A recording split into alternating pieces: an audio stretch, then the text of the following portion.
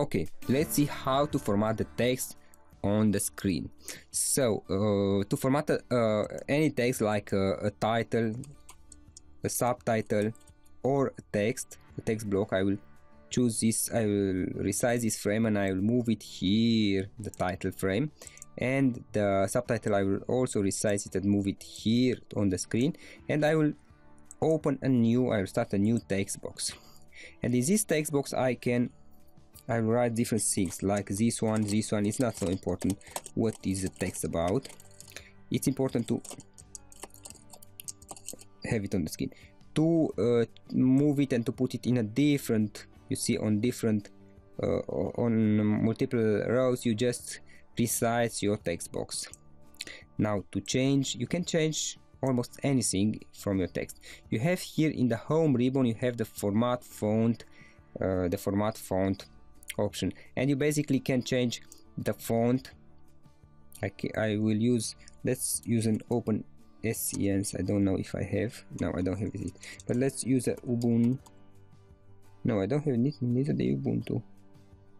Well, I saw the Verdana. That's good. I can change the size of my font. I can put it bigger or I can make it much smaller. Let's put it to 20. I can resize it by using these two buttons.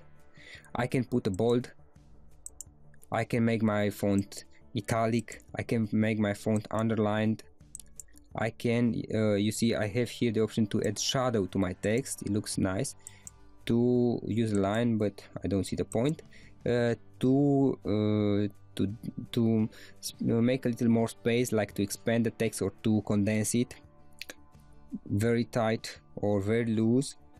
To change the type of letters, you can put it the sentence case in which only the first letter of the paragraph of the text is uppercase and the other one are small case, or you have different options here as you see. Now you can also change the color of your text here with any color you want. Besides that, what you can do is to select your text this way, and you have the font, right click and font.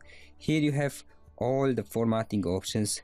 Most of them we already talked about. The font are here, basically here are they all, and the character spacing we talked about, here are they also.